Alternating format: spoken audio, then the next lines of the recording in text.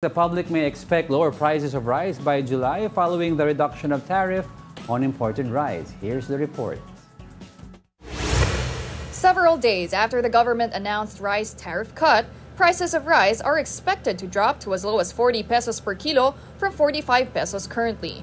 But this could be lower even further to 29 pesos in Kadiwa stores by August and in markets by next year. We are anticipating that NIA can bring to the table literally 29 pesos, no, kada kilo by August, no.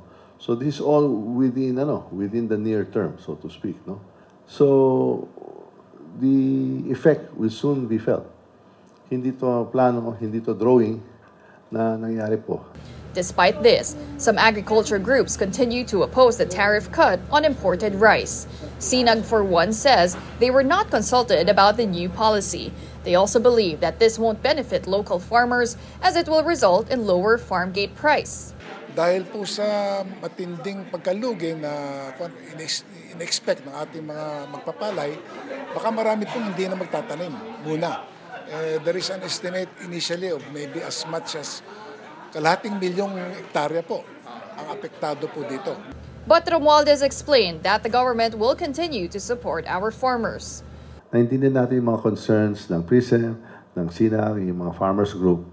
But we also have to realize na yung concerns din ng over 100 million Filipinos na nangangailangan na talagang maayos na kalidad na bigas sa tama at abot kaya ang presyo na lahat.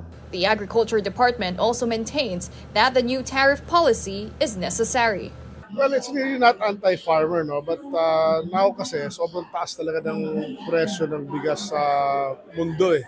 So we have to really do this para naman yung consumer naman matulungan at bumaba in general ang presyo ng bigas, for the moment.